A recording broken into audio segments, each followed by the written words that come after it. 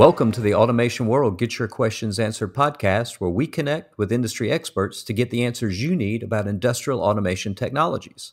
I'm David Greenfield, Director of Content for Automation World, and the question we'll be answering in this episode is, what risks are associated with Internet of Things control over SCADA? And joining me today to answer this question is Ben Manlongat of Outbound Technologies, an industrial automation system integrator. So thanks for joining me today, Ben. Awesome. I'm very happy to join. Thank you for the invitation. So, Ben, one of the biggest benefits of having Ethernet access on the plant floor is the ability to remotely connect to plant floor systems, of course. But despite the benefits of remote access, there's also the heightened risk of cyber attacks, as with any internet connected system. So as a system integrator, what do you consider to be the biggest risks a manufacturer faces when connecting their SCADA system to an internet accessible network? I like to think the biggest risk is any cybersecurity threats, any type of control of your system. If anyone was able to read the data, how does that affect your business if someone was to intercept that data? So the biggest thing I think about is the data that's going into the internet or what is leaving the plant floor. Even if it is read-only, how can that harm you if your competitor was to get that information? And if it was control, what can someone do to your operations that would cause a lot of harm? There are different things that I would think about. So some actual examples of some big risks. So externally, if you were to think from your home, from your office, or from your phone, how you're making that connection to the plant floor, there's different things to think about. Do you have a VPN connection to the plant floor or to your office network or to your plant floor network? Is that connection encrypted? Is there any third-party software involved? There's been some big breaches of third-party software that people have been using where the third-party software has been hacked, passwords have been released or leaked, and then now anyone can get access to your network or your plant floor through that third-party software. If you do use a VPN, is multi-factor authentication turned on? That's definitely something I would recommend is multi-factor authentication, because not only do they need your password to access the plant floor VPN, but they also need your cell phone or some sort of device that you carry on you. So those are the external threats. And then even on the inside from the plant floor, there's also internal threats. Is your plant floor network completely off the office network? Is your plant floor network that's sending data to the internet, is that also on Wi-Fi? Because someone on site can now get access to the network, or someone local to your building, if on Wi-Fi, can hack into there and get access to your plant floor equipment and cause some damage, cause some harm. And then outside of the network side, there's also some big risks on the device. So is your device only transmitting tags that are read-only? Are the tags that are available read-write? If they are read-write and those tags are there, then that's where you have the ability to do control from anywhere on the network, locally or off-site. Some other areas that you can look at is the programming port on the network. If the programming port's on the network and if the devices has tags, that's read-only, read-write. But if that programming port is available on the network, someone can access that programming port and cause some problems. There's other areas to look at too, is in the device, on the actual programming on the device. Is there actually safety logic programmed in the controller that prevents from any large problems on the control side? So do you have protection in place on the PLC side or the controller side that prevents problems from happening? So there's a lot of different things that could go wrong, a lot of things that could potentially be a problem, but these are some examples of areas that I would look at to help prevent those cybersecurity risks. Thanks, man. I really like that you mentioned the multi-factor authentication aspect as well, and in this case with a VPN, in addition to the control aspects, the more specific control aspects that you mentioned, because I think it goes to show that a lot of steps that we take with a lot of personal business activities outside of work, that it uses a lot of the same protection factors that are used with banking and other account access controls are also applied in industrial control applications as well. So there's a lot of advocates in industry for having only read-only data coming from SCADA via the internet, as you mentioned in your response. And in other words, that means basically no remote control commands or direct access to the system are allowed externally. So, based on your work with clients in industry, where do you fall in this discussion? Where do you come down on this argument for or against, and why?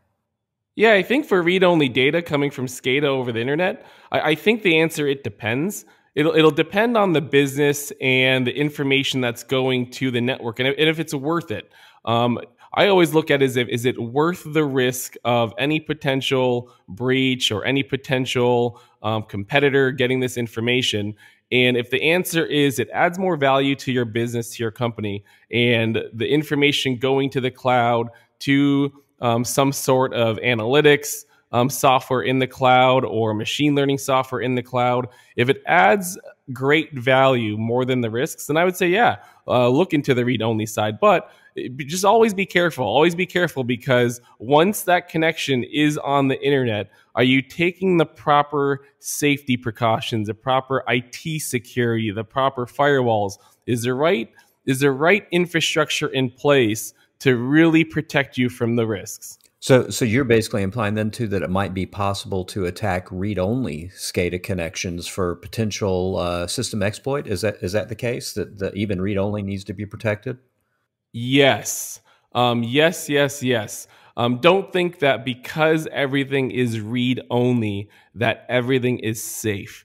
And then a quick example of how someone can quickly attack a read only SCADA system from anywhere on the network is, again, if that comms port is open, that comms port can be hacked by anybody. You can get access to it. You can have any laptop on that network, get to the comms port of the device, and then start making programming changes. Once those programming changes are in, they can take control of your system.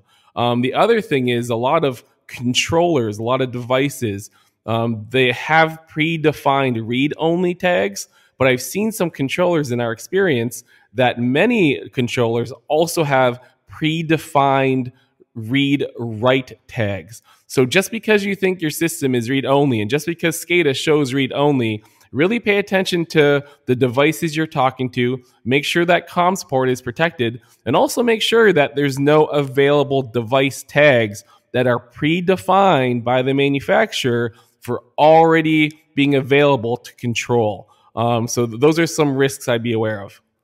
Interesting. Thanks for clarifying that, Ben. That's helpful to understand.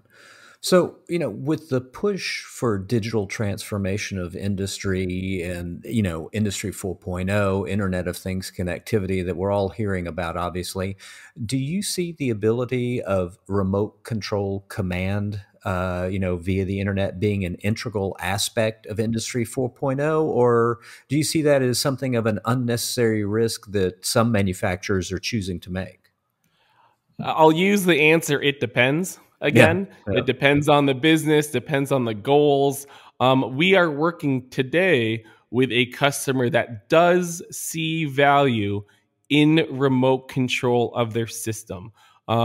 This might not be for everybody, but the reason why this customer, it's a medical device manufacturing company, and what they're looking to do is right now, all their machines, all their production machines on the weekends, they're not running. They don't have the manpower, don't have the staff to keep the production machines going. They're CNC machines. What they're looking for doing, or why they reached out to us, Outbound Technologies, and Amazon's helping with this too, is they're looking to investigate if they were to add control to remotely start, stop, look at these CNC machines on the weekends, the reduced manpower and the ability to run a full production schedule over the weekend, it's going to add almost 33% of additional profit to their bottom line. So here's an example of where remote control can help a manufacturing facility make more money, but also it does increase risks. So just pay attention to the pros and cons of remote control, because every use case is different. And And of course, there are no absolutes. I think we've all learned that when it comes to cybersecurity or securing a system that's in any way connected to the internet. But is it, in your experience as a system integrator, is it possible to really adequately protect internet connected SCADA systems for remote control usage? The quick answer is yes. There are different ways to configure an internet connected plant floor for remote access, for remote control, for read only viewing. But the way that, as an example, here's one way that we would potentially advise a customer. So if they were looking to do read only, have zero chance of remote control, we believe that this configuration is limits your risk. So to connect to the internet, to connect to the plant floor, set up a VPN. So that VPN is a private connection. It's encrypted. It has a username and password that's encrypted. Any traffic that leaves that VPN into the internet is encrypted. So even if someone was to see the traffic, they wouldn't be able to read it or understand it. Along with that VPN connection, we also recommend multi-factor authentication, where not only do you need to know the username and password, which could get stolen or hacked by somebody, you also need to have that person's cell phone, another device like a pager that sits in in your pocket, and it gives you a special key code that may change every 3 minutes. So multi-factor authentication connected to a VPN. And if you're really looking for only read only, what we would recommend, again, this adds more cost to the project, is don't connect directly to your controllers that are performing operations. So if you're looking to do read only and you're looking to get information into the cloud to do AI, machine learning, to use that, do any analytics in the cloud, what we would recommend is two different options. You put a different device, a separate device on the plant floor that only has input connections to your plant floor equipment. So this device that you would connect to would not even have the ability to do any control because it's not connected to anything to do any control. It's only reading information from the plant floor. You're connecting that to the VPN network, and that's going to the cloud. The other option is to put, again, a third party or another device on the plant floor and use a serial connection. So with that serial connection going from that new device on the plant floor, that serial connection to your controller, that is a lot less riskier than an Ethernet connection, where you can do more. You can get on the comms port, the communication port, the programming port, and do other work that do some harm that way. So we would set up that other device to be a read-only device on your network, and that standalone device keeps you safe because that standalone device won't be able to control your system. So thanks for explaining all the various tools and methods that manufacturers have available to them to secure their systems. But can you explain how Outbound Technologies as a systems integrator, for example, works with their clients in the manufacturing industries to assess and secure their SCADA systems that if they're already connected to an internet accessible network? What I would recommend for anyone looking for a systems integrator to work with is really find someone that has the experience working on plant floor equipment. One of the reasons why I say this is that medical device company that was looking for help with getting their data to the cloud. They were working with Amazon on a project, and for 3 months, they were working with a systems integrator. They were trying to get the plant floor equipment, that CNC machine, information into the cloud. And for 3 months, they couldn't get anything working. So what we recommend is where we provide value to IoT, to the Industry 4.0, is we really have that 25, 26 years of plant floor experience talking to multiple devices.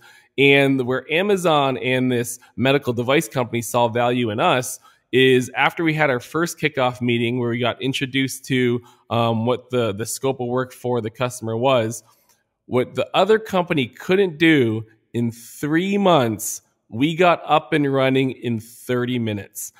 So really, when you're looking for a systems integrator, look for someone with the right experience that matches your technology on the plant floor.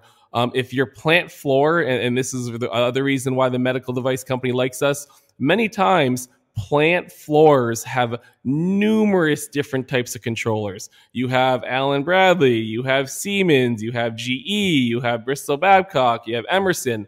So really finding that control systems integrator that has the various experiences to connect, to work, to perform connections from your plant floor to the internet would be a very important thing that I would look into. What we like to do when we get on site is we like to go in, we like to understand the scenario, we like to listen to what the business goals are, the operations goals are, what are they really trying to achieve, and then from our experience, provide suggestions. So we'll suggest different opportunities to achieve their goals. And then with those suggestions, it's really important for the customer, the business, to understand the pros and the cons of their decisions. So not only do we go in there with solutions, we really identify the business goals, offer different opportunities to achieve those goals through controls, through automation from our systems integrator team. And then we really help them understand the pros and cons. So that's why we think the right systems integrator, you should pay attention to how you select them. Okay. And on the flip side of this question, how do you work with manufacturers who insist on keeping their systems as disconnected from the internet as possible? And do you see that as a viable stance for a manufacturer in today's digital world, so to speak, or do you advise them on how to connect securely to maintain their business moving forward?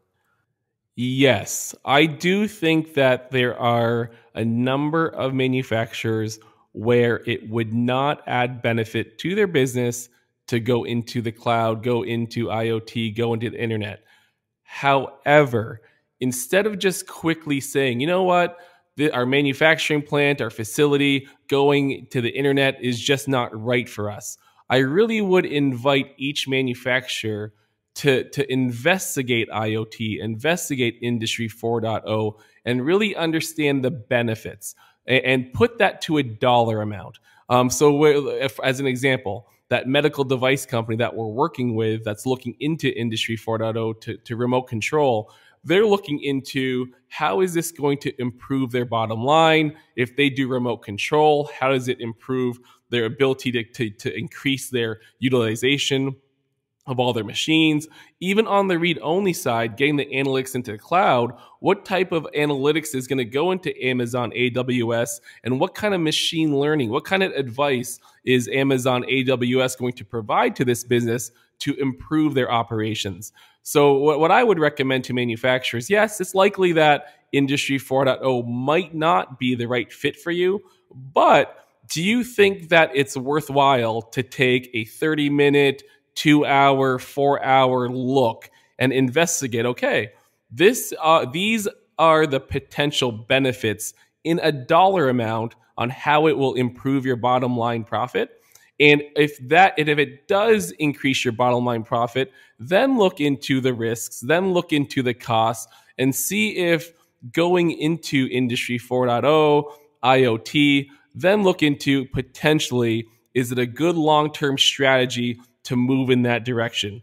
And if you do see the benefit of doing that, keep in mind, if your competition is also doing this assessment, and they're finding a way to see the benefit and also finding a way to make this work, you don't want to be 5 years down the road with your competition advancing and you're still in the same method or same way you're doing business. So just something to look at. It might not be right for everybody, but I do think there's value in looking into it.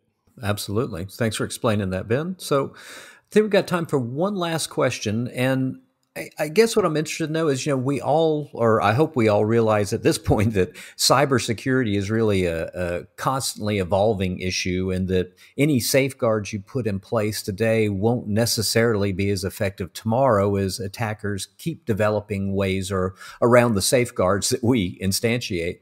So, given that, how complicated and or expensive is it for manufacturers to really adequately protect and maintain the protection of their network connected systems?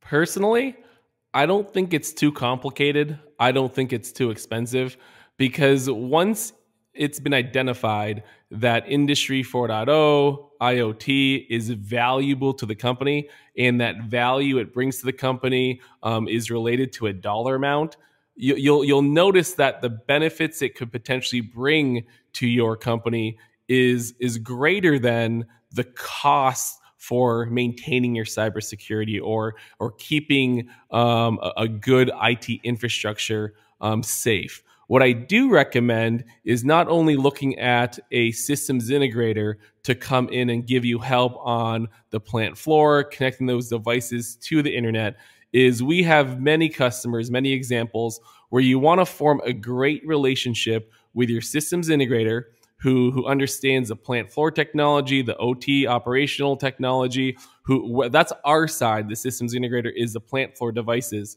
but also form a great relationship with an IT company, an IT advisor.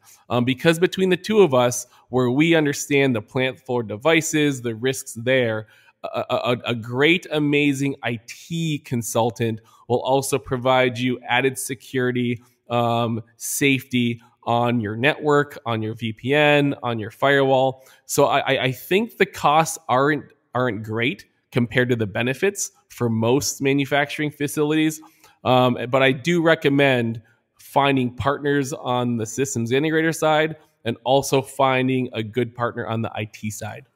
Well, thank you for joining me for this podcast, Ben. And thanks, of course, to all of our listeners. And please keep watching this space for more installments of Automation World. Get your questions answered. And remember to visit our website at automationworld.com to stay on top of the latest industrial automation technology insights, trends, and news.